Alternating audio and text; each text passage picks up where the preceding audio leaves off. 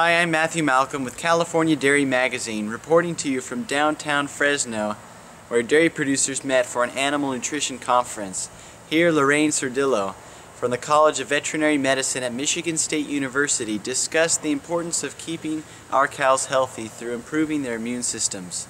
And when we start looking at reasons why the immune system fails, or how we might be able to enhance the immune system, it's really important that we consider that both of these responses are highly interrelated and dependent upon one another. We all know the economic impact that disease can have on the dairy industry, particularly mastitis as well as other transition cow problems.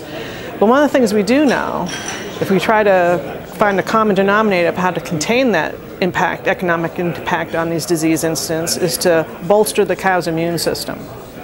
Okay, because we know that the immune system is directly related to the susceptibility of cows to disease.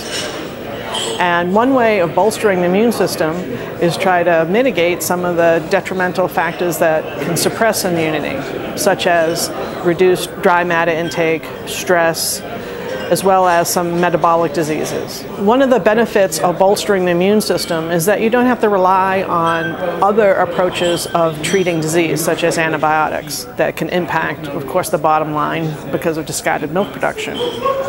So if you can actually prevent the diseases from occurring in the first place by optimizing the cow's immunity, then you can reduce some of the economic losses associated with actually treating the disease. Learn more about improving cow health by reading California Dairy Magazine.